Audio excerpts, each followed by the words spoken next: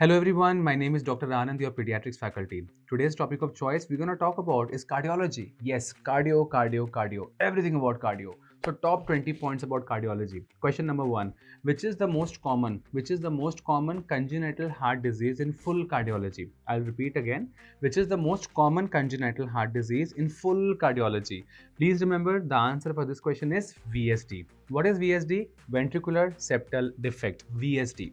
Now, VSD, ventricular septal defect, the first question is this a right to left shunt or is this a left to right shunt? Right to left or left to right?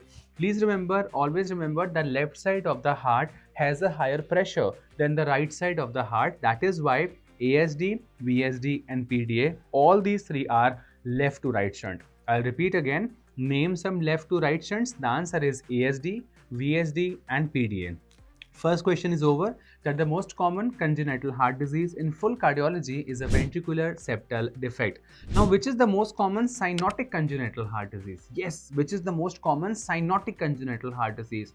The most common cyanotic congenital heart at day of life 1. If the child is a 1-day-old baby, then the answer is TGA.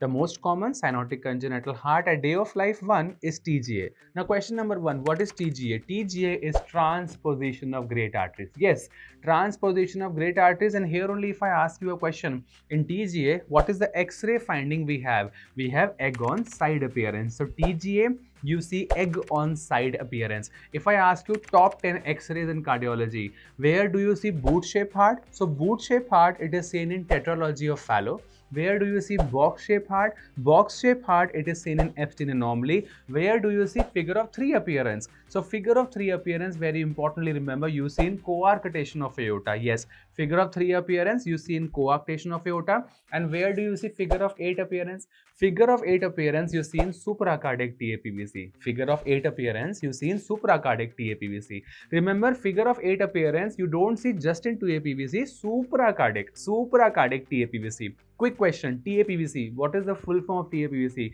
It is total anomalous pulmonary venous connection. Total anomalous pulmonary venous connection. So figure of 3, coarctation of aorta. Figure of 8, supracardiac TAPVC. Box-shaped heart, Epstein anomaly.